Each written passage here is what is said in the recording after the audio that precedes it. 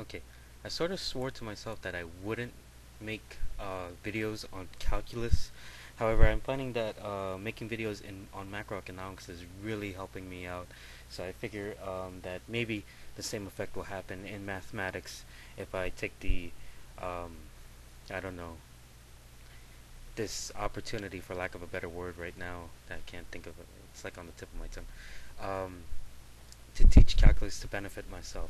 So um, going to do a couple videos, and one of which is going to be on radians. And I'm only doing that video simply because I found that radians um, were very difficult for me, and I figure I might as well help anyone. Yeah, at least using my logic, because there are two other videos that are out there on YouTube, or like three, that are really good. One particular one that I liked was it's on this website here. And if you go to www.khanacademy.org, there's a guy Sal. He's really cool, and I believe the radians. Yeah, it's in this trigonometry section. So check it out. It'll help you out a lot.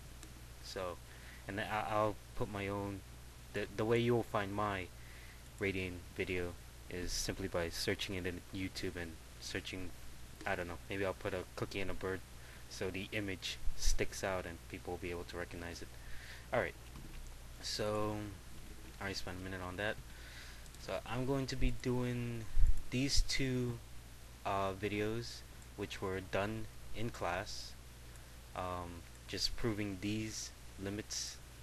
And I spent a lot of time on this one, drawing out the little circle, and I'll construct it. I find that constructing the problems while I'm speaking instead of just popping it up on PowerPoint is a lot.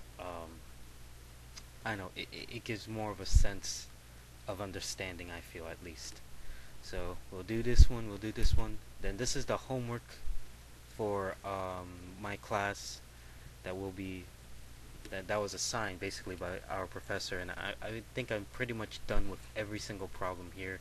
This last one here, okay, the one I just highlighted, that was a pain in the ass. For, alright, and I stayed after class and I asked for two more problems on trigonometry, and it's partly why I'm doing these problems that were discussed in class, only because trigonometry, I find it to be a bit confusing at times, and I figure I might as well clarify it as much as possible.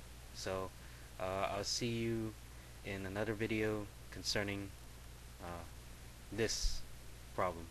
Oh, and I'll put a couple links to various videos that talk about radians in the description box over there. Alright, see you later.